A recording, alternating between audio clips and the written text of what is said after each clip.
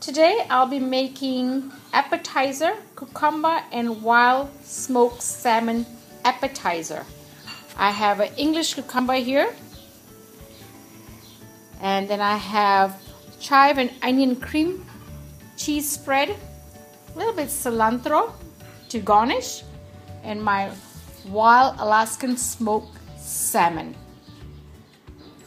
Alright, I have my cucumber all peeled. I'm going to go ahead and cut this now. Alright, to get my appetizer ready, I have my cucumber cut.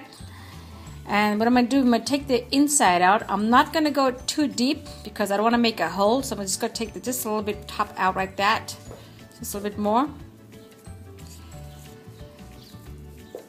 There you go. So I don't have a hole in the bottom, but I got a nice deep hole there to fill in with my cream cheese. Alright, I have my cucumber, have a little hole there. I'm going to go ahead and fill that with cream cheese. There you go, I'm going to do a filling there.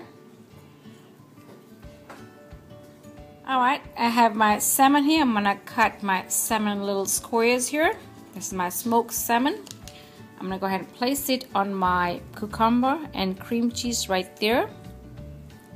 And just do a little garnish of cilantro on my salmon.